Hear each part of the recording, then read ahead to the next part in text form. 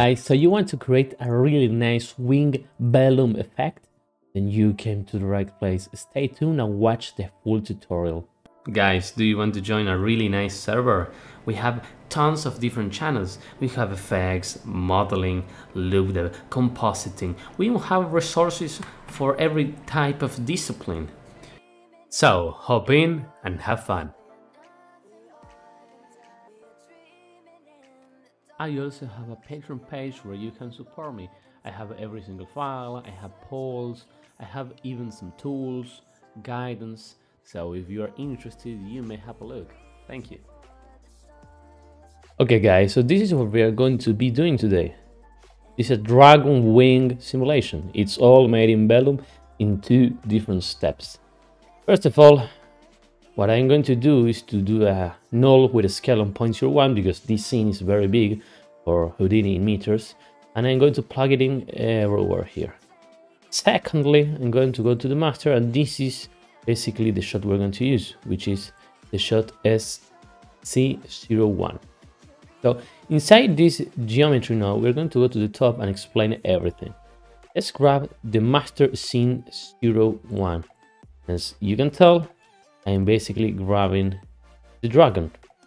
I will convert the dragon to polygons, otherwise it's going to be a packed alembic. And I'm going to trail it because I need the velocity for later.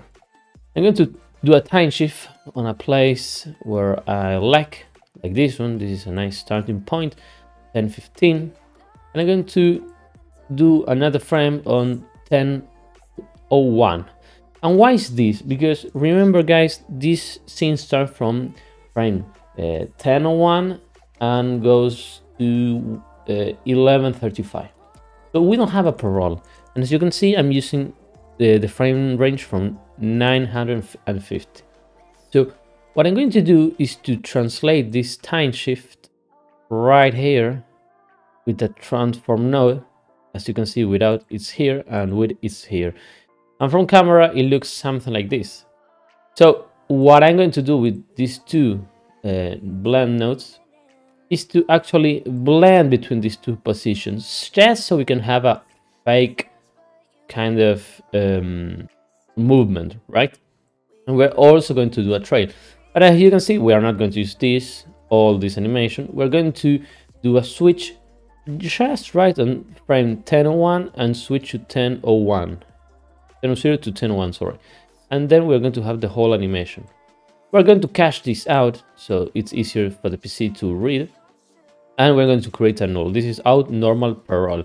Why normal? Because there is no adjustment to the dragon, it's just a PreRoll. Now, moving to the actual wing simulation, I'm going to split this guy and we're going to have the wings, right? I'm going to time shift this on a frame I like, for example, 10:30. And I'm going to remesh it. This is very important because simulations like Vellum do like to be triangulated. And a remesh on 1 is going to be awesome. So this is the actual dragon. And then what I'm going to do is on the same frame, because I did Ctrl, Shift and drag like so it's a reference. I'm going to do the other way around. I'm going to split the dragon and I'm going to group with the name pin on points and bounding box object. I'm going to pin everywhere here. You can see. So these are the borders. These are going to be like how I'm going to drag the wing around. I'm also going to do a curve, basically a drag curve and paint on top of it. And I'm going to do an edge fracture. The edge fracture is going to create, as you can as well as the name says, a fracture that we will be able to see in simulations. I'm going to point deform everything like so. Basically, this is the wing which is moving. This is the wing which is not moving, so the rest position and the end result is going to be moved. And as you can tell, is moving perfectly. So now that we have this, the point deform, we can move on to the actual Vellum. I'm going to grab this object with an offset merge. This is the same. And I'm going to a Vellum set to cloth. As you can see, this is shown here. I didn't change anything. I just click on cloth because I don't need such a hard constraint relationships here. I'm going to use Vellum constraints on pin, pin to target, points, group, pin, and match to animation. Nothing else. This is already enough so we can have a simulation. As you can see, this is the edge fracture I created because I wanted it to be fracture. And let's see how it looks with the simulation on top. It's moving with the PreRoll, which we cannot see, and then it just matches the animation perfectly. One thing to keep in mind is that the point they form keep low numbers of points and a radius of less than 2, because otherwise, if we have like 15 points, and we see here, the more points we have, the less precise it's going to be in this particular case. So let's go back to a low number of 2. Let's attribute delete everything but the velocity and the mask. Remember that we had a mask. Let's delete everything but the velocity and the mask, which is, we don't have a mask, so it's basically the same. And let's delete everything group but the sim group. So let's delete everything but the velocity, and let's delete every single group. We don't have sim, so it's the same. You can see we're cleaning up the geometry, so we can only have the essential. Now that we have this, we'll move on to the first balloon pass. Why is the first one? Because I want to make holes out of it. Now, these are called secondary simulations. Secondary simulations are simulations added on top of another simulation. So let's create a time shift out of this balloon first pass. Every single time shift is going to be set to 960. Because that's a frame I really liked how it looks because of this separation of this cat we made it for. So let's grab the dragon out normal PreRoll, let's time shift also, and let's split it. So let's look for it, it's here. And let's do a mask from geometry, distance from geometry. We can't see anything, but basically, if we change these parameters like I did, and we go to mask, and we turn this on, we can see there is a mask around here, right? This is going to be useful to determine which parts are going to be pinned and which parts are going to be reseamed on top. Again, the time shift set to 960. Let's remesh everything is going to be the same to 0.5, 0.5, and 0.5. So we can have the same mesh. Don't worry about these hard edges. Everything is the same. We're creating some normals and we're blurring, in this case, the geometry 10 times in the position. Okay, so the difference between this and this is basically none. So we could technically be doing the following. And on this stage, we are bringing the mask from here. You remember this is a low res, and this is a high res. But as you can see, the mask remains even though we are remeshing. This is a very nice node. And we can technically also transfer this with an attribute copy because we are doing the same remesh, so we have the same point number. You can see, for example, here, this is 3468 and this is the same number. So we can easily attribute copy this one out. That's why it was essential that these two guys are the same. So we can do an attribute noise set to multiply with these values. You can do whatever value you want, and the multiply is going to keep this line of non-simulation. Or we are going to go here, which we don't have anything. This is going to be the blur. We're going to basically transfer from A to B. You can see this looks way better. And with a little wrangle, which is basically saying if the mass is bigger than the threshold, remove the points. So we can move this around so we can have more or less holes. We're not going to clean the geometry because look at this, some edges are strange. If we clean it, they're gone. Remember, always try to use clean geometries. And we're going to transfer with the mask again right here. We're going to blur this mask a little bit, and we're going to say, hey, you're going to be inside this group if your mask is bigger than X amount of threshold. So you can see that if we blast him, this is what we got. This is what's going to be simulated, right? It's very, very clever. So then we're going to set the names.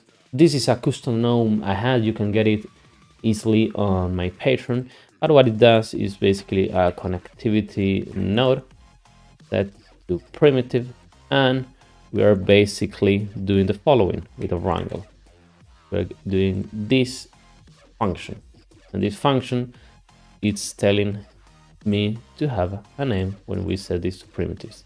We're using the class number, and we're using a name, in this case is piece, and we're combining both of them to create an original name.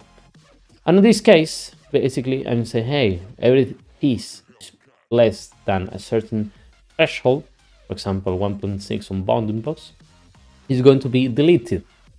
So here is going to be, we are going to have a couple of pieces getting deleted. If we can find them, they are here. These pieces are very, very, very small and can be kind of disruptive on the simulation. This is a way to filter them.